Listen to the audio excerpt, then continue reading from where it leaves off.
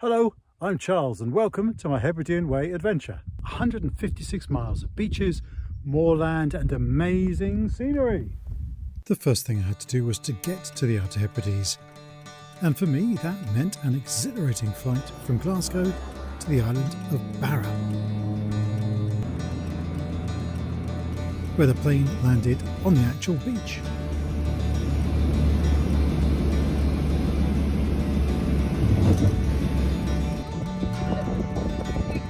Landed. That was one of the best flights of my life ever. The adventure begins.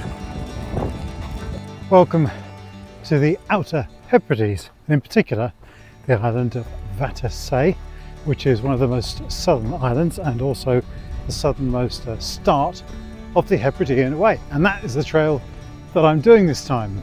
So I landed on the island of Barra this afternoon after a fantastic flight. I got a taxi down to Castle Bay, filled up with gas because I obviously couldn't take gas on the plane, and now I'm walking down to the start of the trail at Vatersay.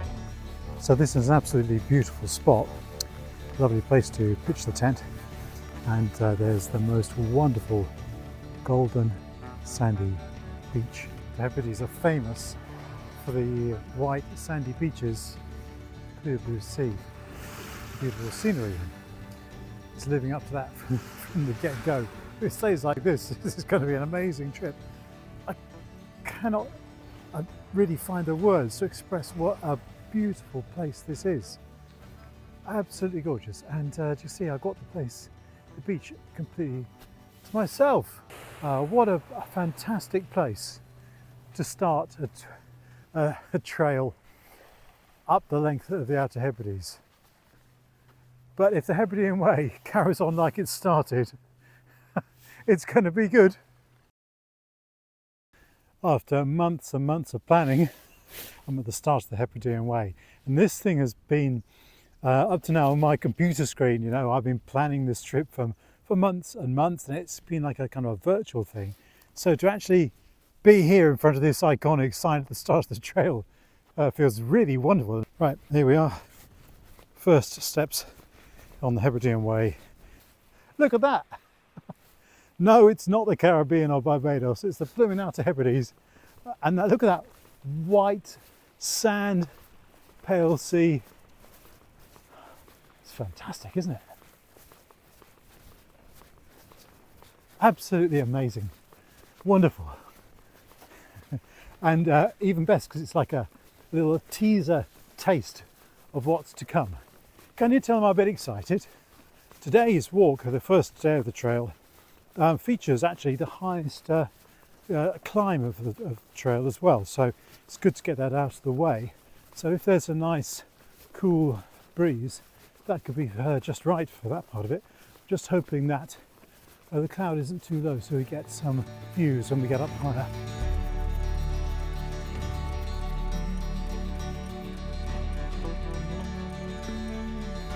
So this morning's walk, I'm going to retrace my steps from the walk to get here yesterday a little bit. So there's a lovely little lane that meanders its way around the coast of Vatersay, which is the island we're on at the moment. And then we had a causeway across the island of Barra. And I'm going to desperately try to avoid going too fast, too soon, too heavy, which is the usual mistake. You know, you're all excited at the start of the trail, buzzing with energy, but of course the pack's that bit heavy. Got lots of gas, quite a lot of food and things like that on board, so it's relatively heavy, and also a bit of water because don't pass too many water sources today, so the pack's quite heavy. So be very tempting to go a bit crazy and attack today and do too many miles and kind of burn out. So I'm going to deliberately pace myself, take a few breaks, just enjoy it and sort of build up to the rest of the trail. Along the way, I passed the remains of a Catalina flying boat that had crashed here in 1944, killing 3 of the 9 crew. And that's Barra Island, and the hill just capped in mist is the one I'm going around later on.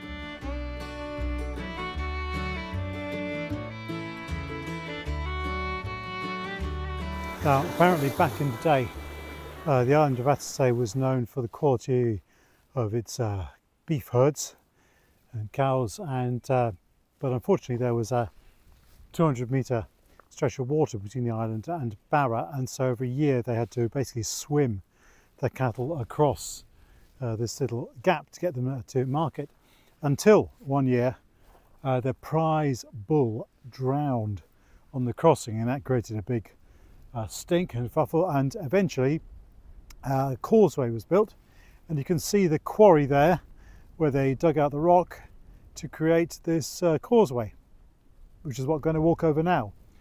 The first of many causeways on the trail. This one's quite short, and looming above it, somewhat ominously, is the hill that I'm going to have to walk up next.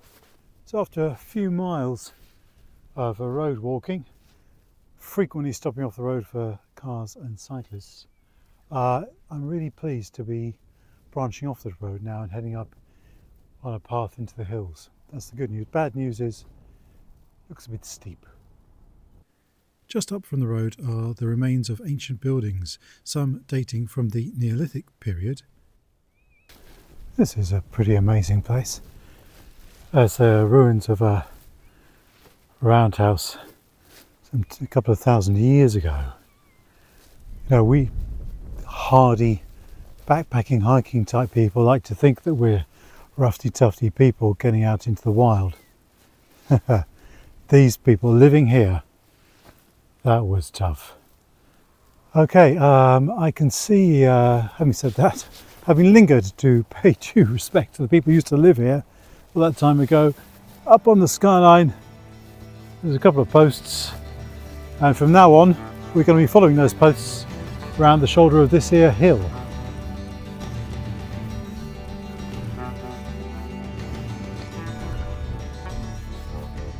So as a fully paid up member of the Grumpy Old Git Club, I'm not usually one for enjoying uphill parts of a path. Usually I'm cussing and mumbling under my breath, but in a strange twist of fate, I'm actually enjoying this section of uphill. I know, worrying. Why? Well, the views are opening up. Every step I take, there's a bigger view of the islands opening up, which is fantastic, absolutely fantastic. Plus also, this path, although there are posts like this every few hundred meters, it's not hugely well trodden. You can kind of just about make out a slight trace of a path from time to time, but it's not a big overwalked trail, and I really enjoy that. I really appreciate that. It reminds me a bit of some of the sections of the Cape Wrath Trail and the Sky Trail where there isn't just a big motorway that's being walked by tens of thousands of people.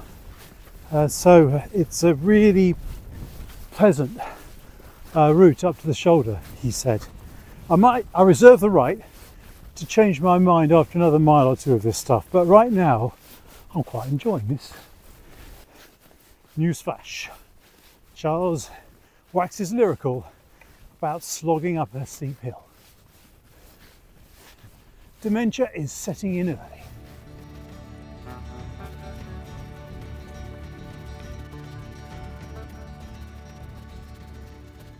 You know, I was saying earlier on about enjoying the climb.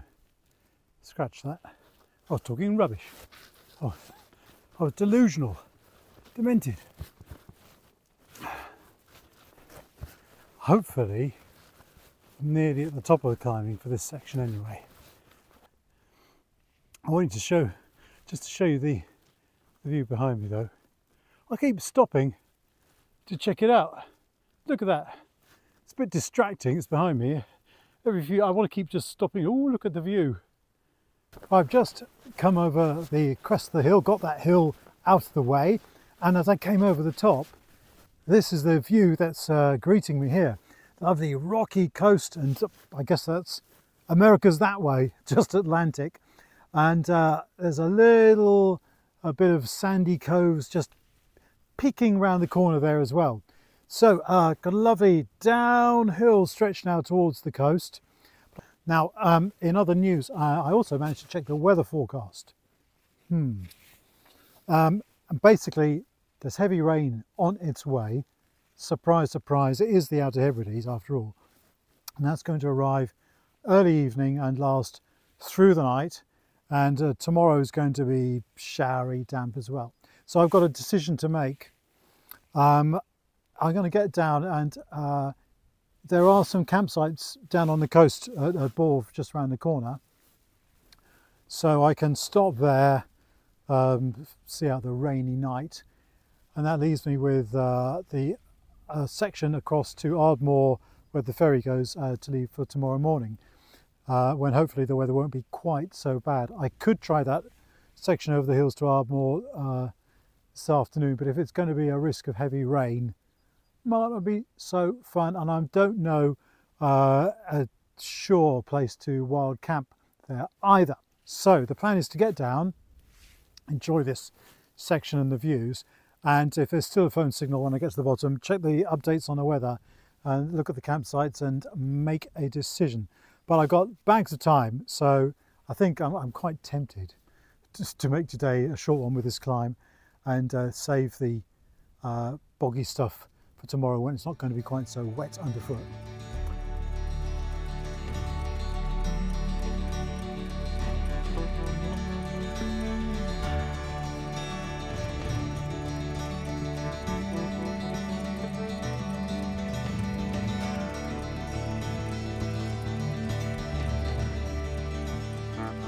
So that's the slope that I came down, and since I got to the bottom, you kind of work your way through sort of fairly bumpy, boulder-strewn land. It's quite sort of up and down, twisty-turny, picking your way along, and there are occasionally posts like that one in the distance and this one in front of me. Oh, look, that's tempting, isn't it? So the guidebook, one of them says this could be a good spot to wild camp, and they're not wrong. Oh, it's beautiful, smooth grass, short grass, close to crop with a fantastic view across the bay there. Oh, that is seriously tempting. Now there's no stream or source of fresh water, but just across the way is a lake that looks like it would be fresh water. So possibly filter that. That is seriously tempting, but no, I will resist that, and we're going to head up to the road and follow that around the bay. So in the dunes at the top of the beach now, in fact, we're descending to sea level right now, and along the beautiful golden sand. Look at it. Oh, this is absolutely excellent. My legs don't agree though. That climb and actually even more the descent rather than the climb. Suddenly took it out of them. They're like jelly now, absolutely useless. So not too much energy left. Need to get some more food and blood sugar going, I think, before we do much more. Right, there's got to be a bridge somewhere. Where's the bridge? Do we kind of scramble across somewhere around here where the fence crosses? What gives? Or some rocks. That might help. Then again, no. I think it might be just a case of go for it and dry out the feet later on.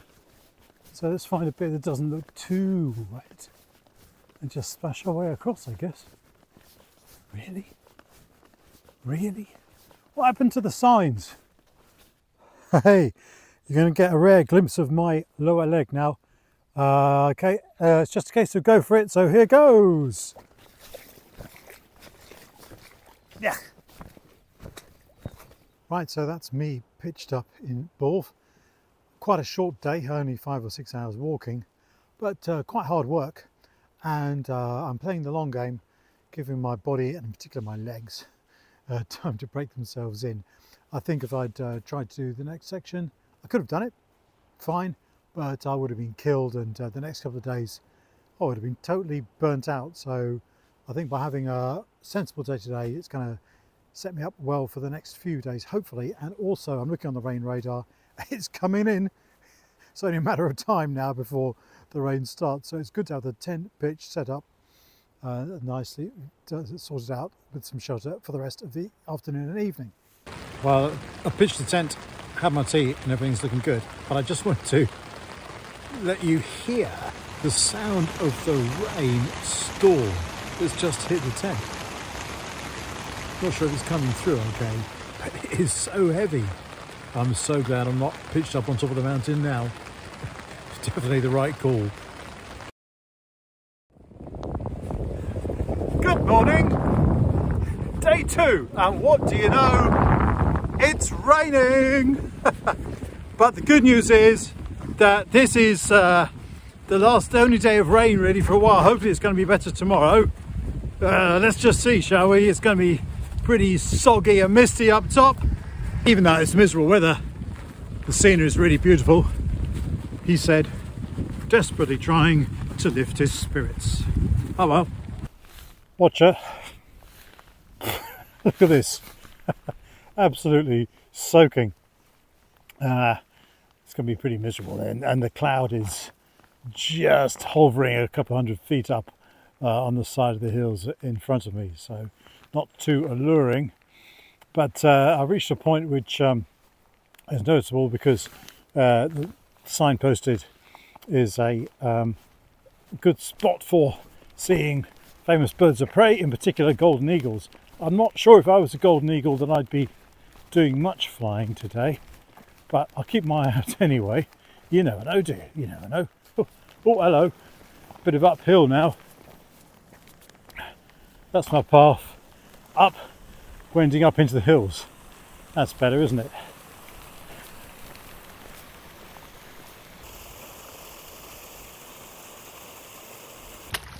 This is my path, which is actually a stream.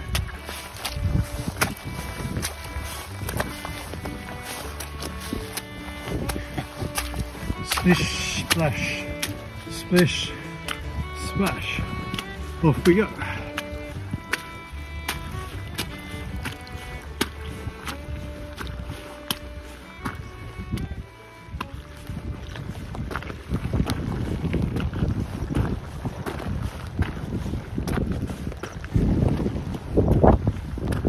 As I continued up the trail, the wind and the rain and low cloud shrouded the path. I just had to keep my head down and follow the clear path. This section of the path has got some sort of matting laid on top of it to stop erosion and things, which is great. But there are places like here that shows where it's sort of curled up and it's very stiff knitting, and that is a fantastic trip hazard. Hopefully I won't end up tripping on anything like that, but it's a bit dodgy. So it probably was fantastic when it was just laid down, but now it's disintegrating. It's a bit of a risk.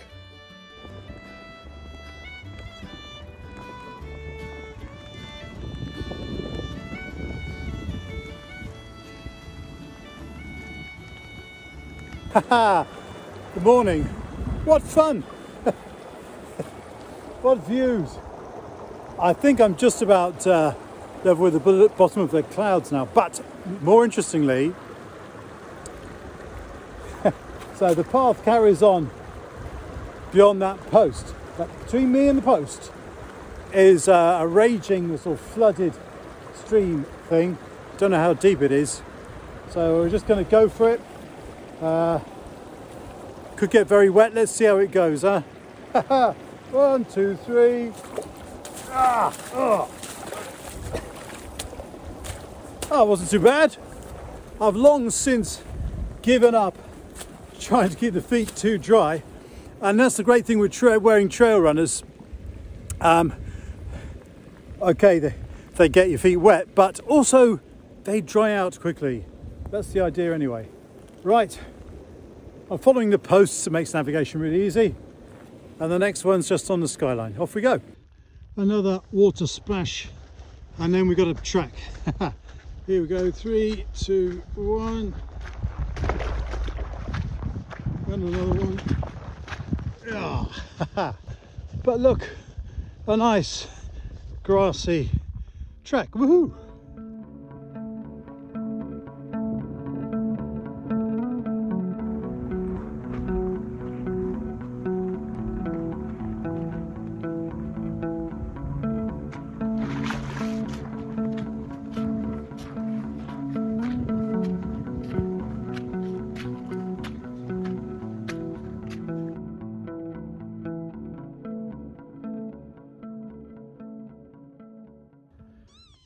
Right, not a moment too soon. I've reached the ferry terminal at Barra. Hopefully the cake shop is open. Right, good news and bad news. Good news, I got to the ferry port and there's a cake shop. Very good news. Bad news is it's 11:37 and the next sailing's at 15:45, so I've got a wait of 3 or 4 hours in a cake shop.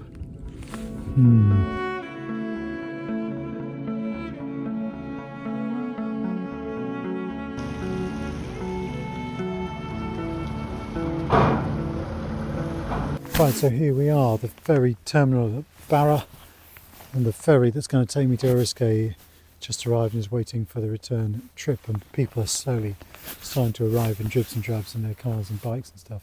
Well, it stopped raining for a little bit and there's a bit of warmth trying to peek through, but I can see another bank of rain about to arrive.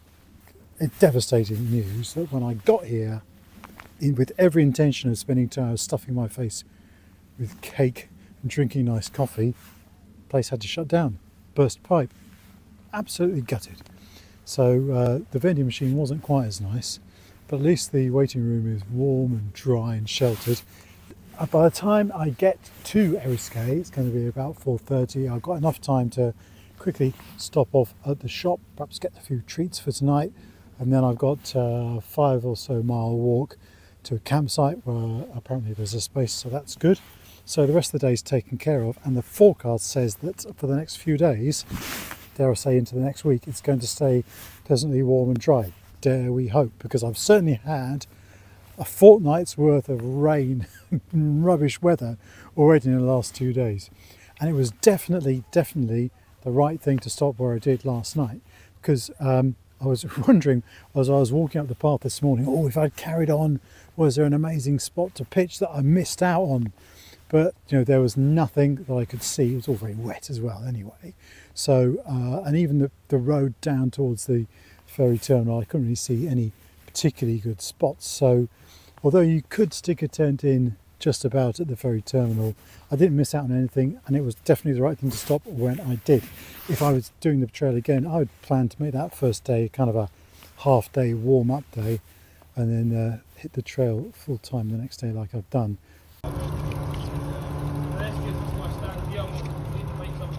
Eventually we embarked on the ferry and began the smooth crossing to Eriskay.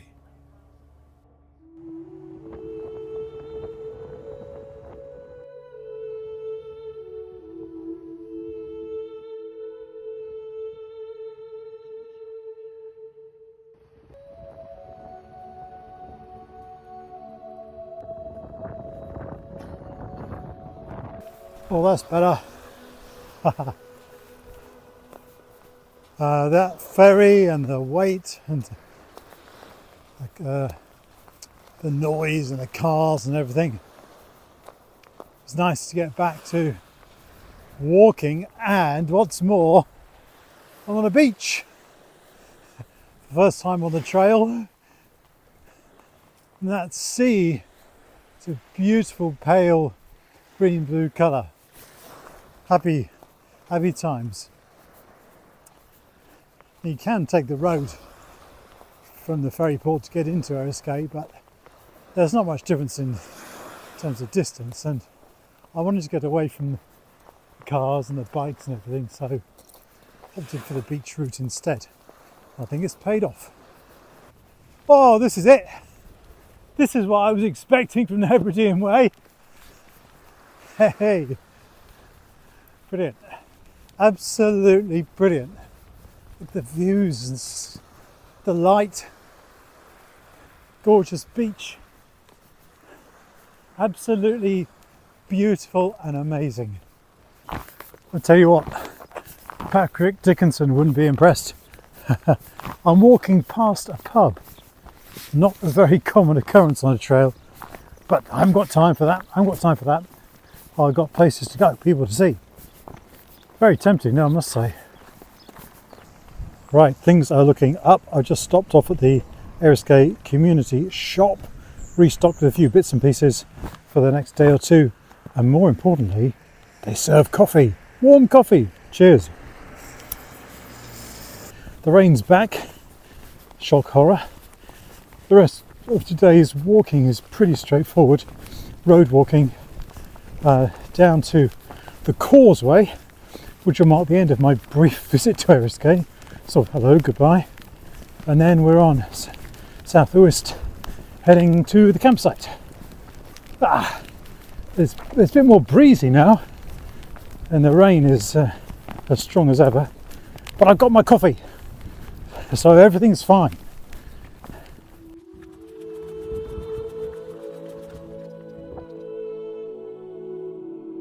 Look at me, soaking wet, but with a big grin, smile on my face. I've been chuckling to myself for the last 10 minutes, and it might be just deranged behaviour after a couple of days on the trail. I'm starting to lose it, but actually it's not. It's just that I'm actually absolutely loving this. I know it's a bit breezy.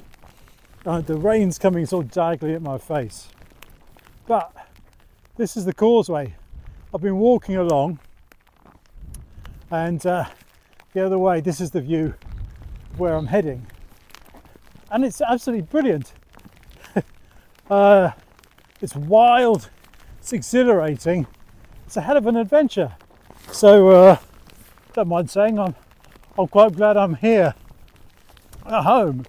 You tell people what you're doing, and they seem to split into two groups. Oh, here comes the car. So half people say, "Oh, you lucky thing, that sounds amazing." Yeah. And the other half go, "Oh, you must be mad, you're bonkers, you're crazy, blah, blah, blah." There may be some truth in that, but it is amazing. I don't think I'm mad. This is beautiful scenery, wild, rugged, but still beautiful.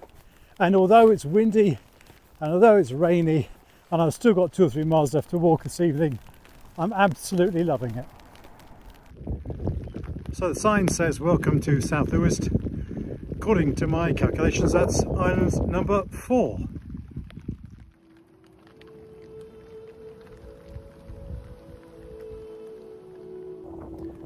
I was happy to see the campsite emerging out of the rain.